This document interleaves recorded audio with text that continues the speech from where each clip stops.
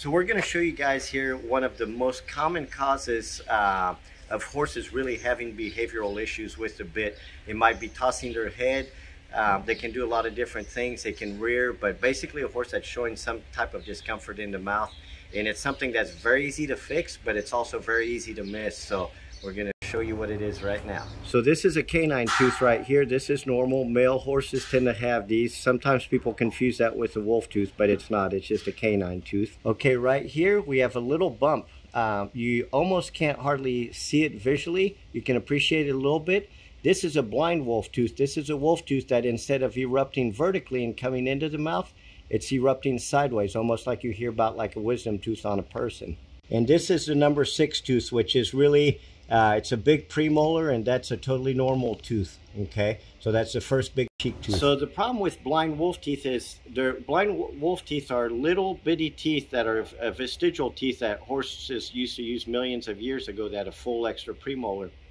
But now it's a tiny little tooth, almost like one of ours, so it's very shallow rooted. And what happens is normally they erupt vertically into the mouth, but in this case it's erupted sideways, and that's why we call it a blind canine. It hasn't erupted in the mouth. These are very, very painful because they pinch the tissue between the bit and the tooth, and that causes a lot of pain and reaction, and they're very easy to miss clinically.